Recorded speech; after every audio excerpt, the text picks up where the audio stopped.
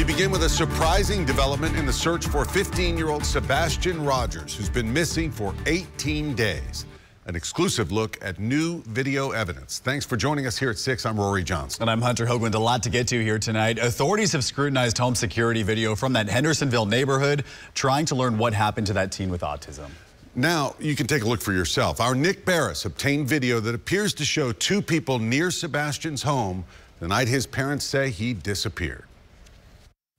The video you're about to see is from early Monday morning, February 26th, around 3:10 a.m. Now, there are no street lights in the Stafford Court neighborhood, so it is at night, pitch black. What you will see here are these 2 points of light, believed to be people with flashlights, in the area around Sebastian Rogers' Hendersonville home.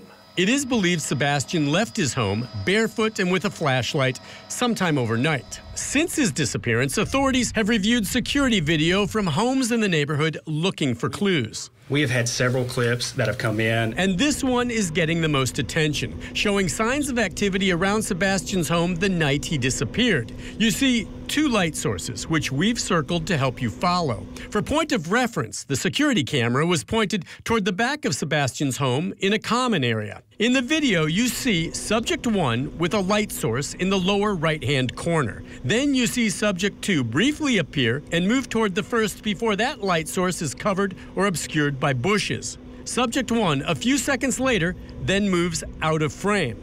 Then subject 2 reappears and follows subject 1 off screen. It's a short time later and it's very vague, but then you see one of the subjects moving quickly back through the common area, and that is it.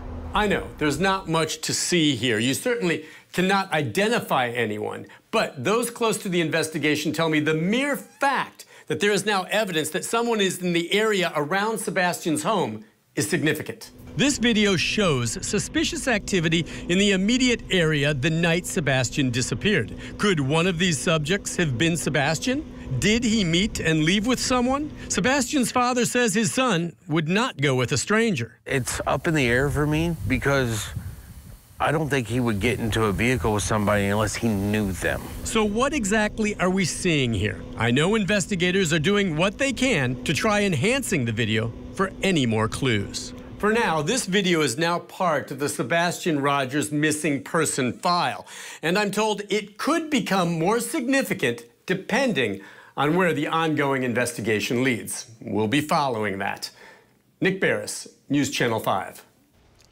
Thanks, Nick. Of course, the search for Sebastian continues, with detectives now looking into any possibility of foul play. If you think you can help, call 1-800-TBI-FIND.